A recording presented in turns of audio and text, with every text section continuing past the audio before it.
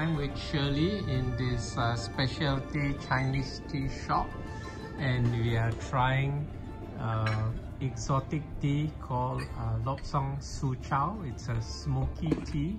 I haven't drunk it in 20-30 years. The last time I used to drink it was in England.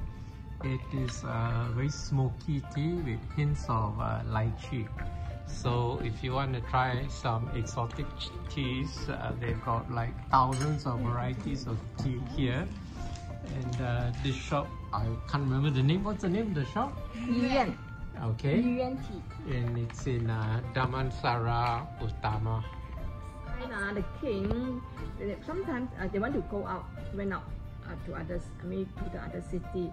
So the king cannot, because the king wear the shirt. It's the, like they said, very big costume. So they cannot wear the big like costume or the king one. So they have to wear the normal shirt to outside. So and then another guy follow him. He cannot say. Okay, if something like this, if now I understand what she wants to tell is, I understand during the olden days, sometimes king will go out to actually act like a normal citizens to go and understand what is happening around the city. So they will change their clothes so that they don't know who they are the king. So they will choose normal. Yeah. So, but the servant or the general or their soldier army cannot address him as king or emperor . So they need to, but still need to pay respect . So they use this way because they have to do like this in the palace. So they cannot do like this. I don't know what it is. Normally they need to kneel down, then go and do kokong to the emperor . So, but when the times you are outside, you are in the restaurant, you can't do all this, then people know, oh, king is here, then cannot . So what they do is, they use this kneel. Because the king will serve them the tea, so they cannot say, thank you, king. The king cannot say like this, so they have to do like this. This is a way of like kneeling down. So that's why in the normal days, nowadays, when the times you drink tea, people serve you, you like this. Say thank you, Ismi. Normally 2 times. Thank you.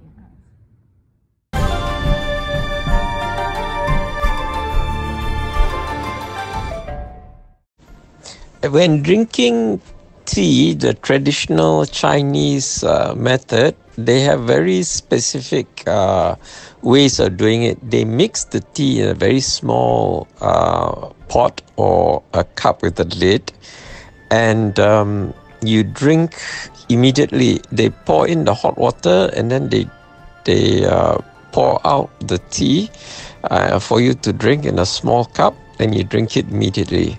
And then when you want some more, they pour more hot water into the mixing cup, into the teapot or the cup with the lid, and then you drink second round, third round until 9th, 10th round. And the amazing thing is, every round you drink, the taste and flavor and aroma is different.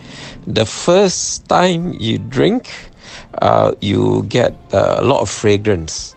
Then the second round you drink, there's more flavor, and then the flavor changes with subsequent round. For example, the Lopsang Su Chow, after the third, fourth round, it's like drinking smoke because the smoke flavor is very strong.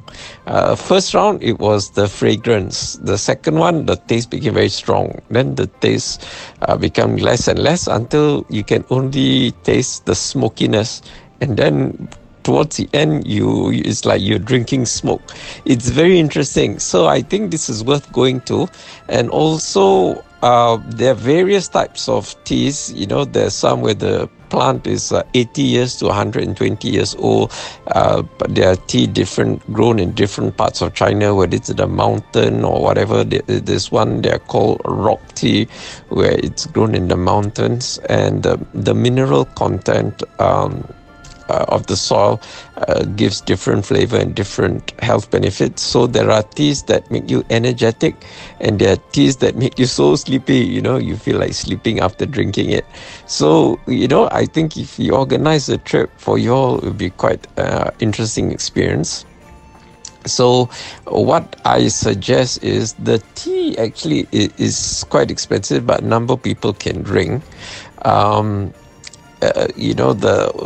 The lopsang suchao we had was 27 ringgit per packet. These are small packets for people to taste, and then if you want, then you buy the big packet lah.